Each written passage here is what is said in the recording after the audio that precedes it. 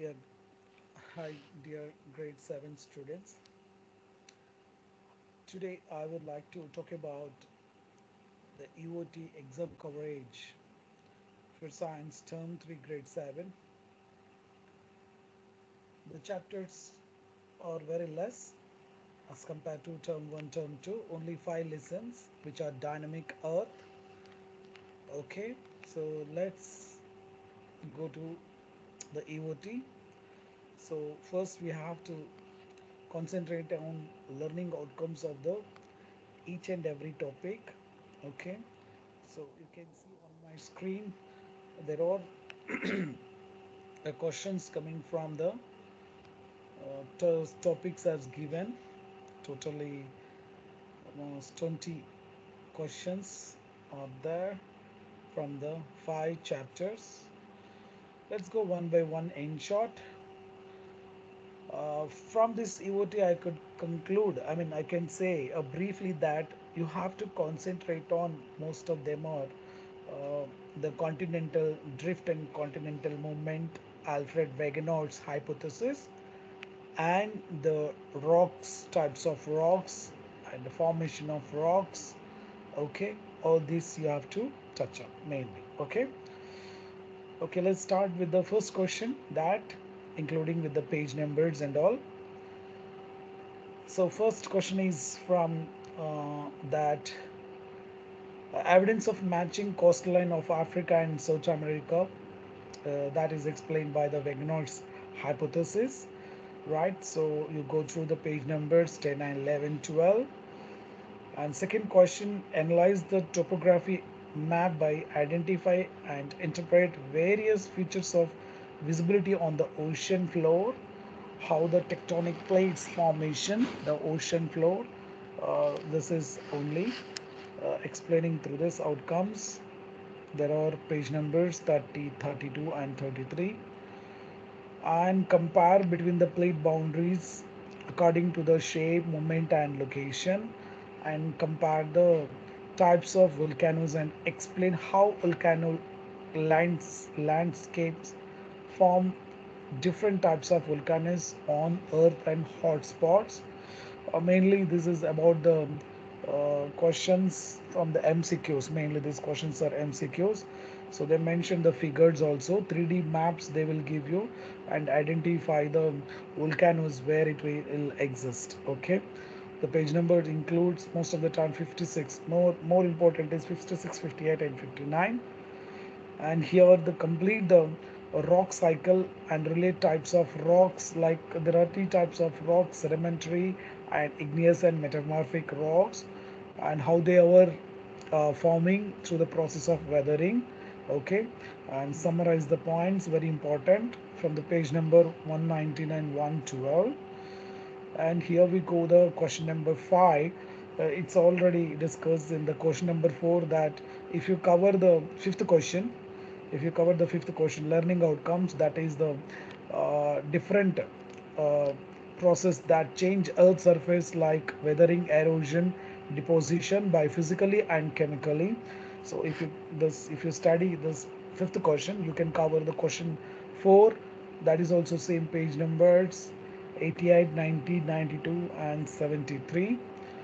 Next is the constant motion of earth. Okay, this is not that much important. Let's go to question number 7. Evidence of support the central continental drift theory, like glaciers, features and coal deposits, fossil fuels. There are 4 main points that you have to study for the evidence of support the continental drift. They are number 1, the boundaries. Okay, the boundaries of the continent of South America and East Africa. Okay, so that you have to study. So for that you need to cover the pages 11, 13 and 14, and try to identify the 3D pictures also. The 3D pictures are given the continental drift, the Pangea structure, how the single continent has been drifted into small pieces of continents. Okay, that you cover that. Okay, so that um, you can cover up this question number 7. And come to the eighth question, that is evidence and support the clues continental drift that fossils. So 7 and 18 almost similar. You can skip here. Seventh question, if you are perfectly cover up, then you can cover eighth question. So there are some questions you can cover by studying, the points which are included in the next question. Like fifth question and fourth question. If you cover fifth question, you can if you study the fifth question, you can cover the fourth question. Likewise, if you covered seventh question, and you can cover the eighth questions. Okay, eighth and next, the ninth question. This is describe the Earth's components like crust, mantella, all these figures. You just go through once. Okay, and components, and just go for the page number 23 and 24. And next come to the explain ocean formation, ocean feature formation, how the oceans have been uh, forming. So you can cover the page number 30, 32. And next question is 11th one. So as I mentioned, very important is the pattern of plate tectonic and their moments and speed. There is a numerical speed rate of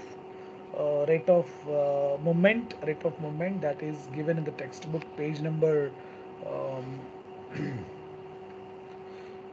yes, page numbers is given here 36 and 39.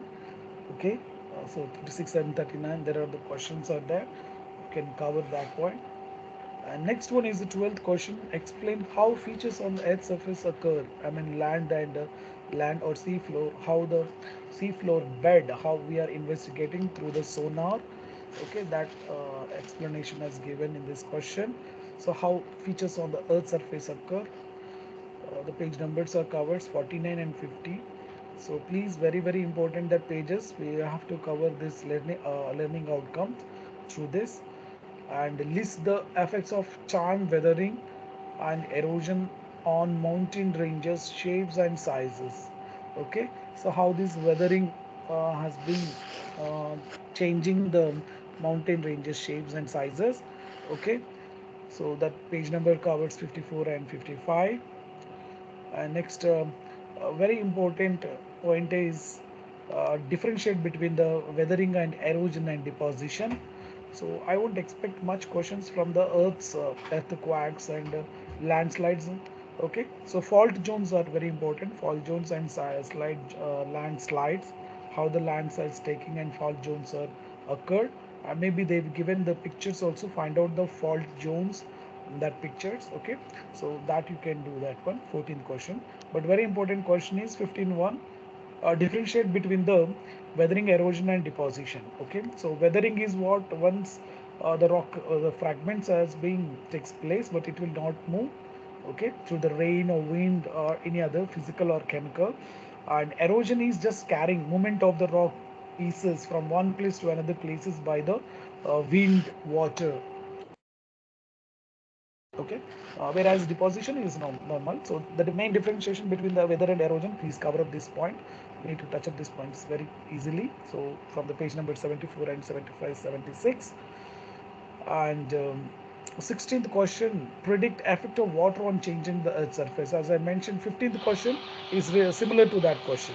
Okay, so it's similar to that question, so you can cover the 16th question by covering 15. And 17th one, predict the effect of wind and ice on changing earth's surface. Okay, so this is also same, the three question 15, 16, 17. If you cover up this 15th question, so almost you can get the points on that. See the page numbers also, it's all related from page number 72 and 93. So you better cover up thoroughly 15th question so that you can cover these two questions 16 and 17. 18th question, define crystallization and differentiate between the igneous rocks extrusive and intrusive. I touch up these points very in the class about the igneous rocks and different questions we have done. If you do the review 1 and review 2, review 3 model question papers which have been practiced in the class, so this is very important question in the point of view writing part as well as in the quiz. So please cover these two pages 104 and 105. so that you will be having good marks in the exam, writing part as well as quiz. And 19th question is the process of lithification and compaction and cementation. This is very very important also, like 18th question. So next is the describe how sedimentary and metamorphic rocks are classified and list the common sedimentary rock types. So these are the 3D pictures. Wherever 3D pictures are given, there is a chances to give questions in the exam with the pictures. So please try to analyze, investigate the pictures so that you have a chance to get good marks. So page number 114 and 117, these are the very important. So orally you can cover maximum the topics. Please, as I mentioned that you need to cover the main hypothesis of Alfred Wegener's and study about the different types of rocks, okay, weathering and erosion, deposition, as well as the types of rocks, so that you can have a good marks in the exam. Okay, thank you very much for attending my session. Okay, thank you. Bye bye.